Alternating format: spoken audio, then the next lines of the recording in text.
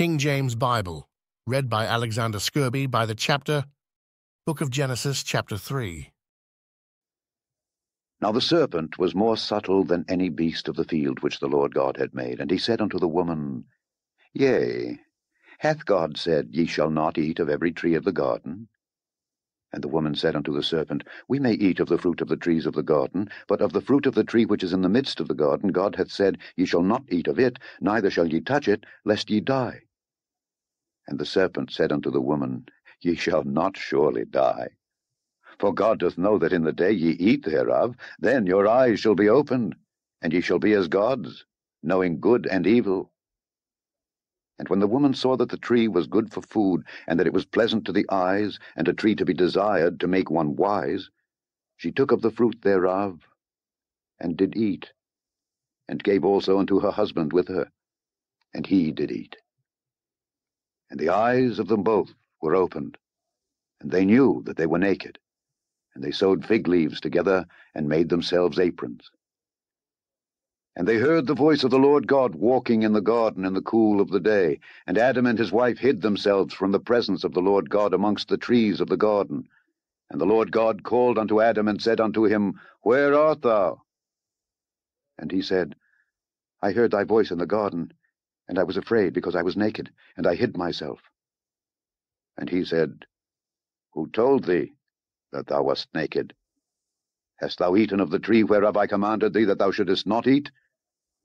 And the man said, The woman whom thou gavest to be with me, she gave me of the tree, and I did eat. And the Lord God said unto the woman, What is this that thou hast done? And the woman said, The serpent beguiled me, and I did eat.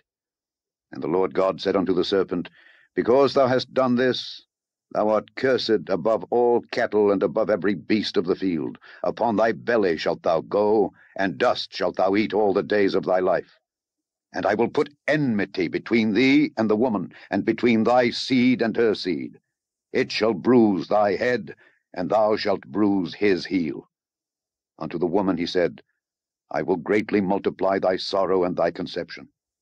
In sorrow thou shalt bring forth children, and thy desire shall be to thy husband, and he shall rule over thee. And unto Adam he said, Because thou hast hearkened unto the voice of thy wife, and hast eaten of the tree of which I commanded thee, saying, Thou shalt not eat of it, cursed is the ground for thy sake. In sorrow shalt thou eat of it all the days of thy life.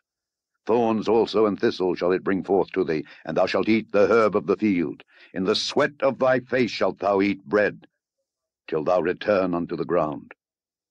For out of it wast thou taken, for dust thou art, and unto dust shalt thou return. And Adam called his wife's name Eve, because she was the mother of all living. Unto Adam also and to his wife did the Lord God make coats of skins, and clothed them. And the Lord God said, Behold, the man is become as one of us to know good and evil. And now, lest he put forth his hand, and take also of the tree of life, and eat, and live forever. Therefore the Lord God sent him forth from the Garden of Eden to till the ground from whence he was taken. So he drove out the man, and he placed at the east of the Garden of Eden cherubims, and a flaming sword which turned every way to keep the way of the tree of life.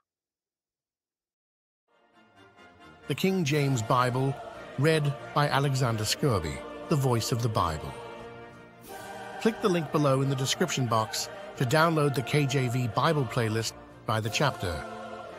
Click the link below in the description box to download the KJV Bible playlist by the book From Genesis to Revelation.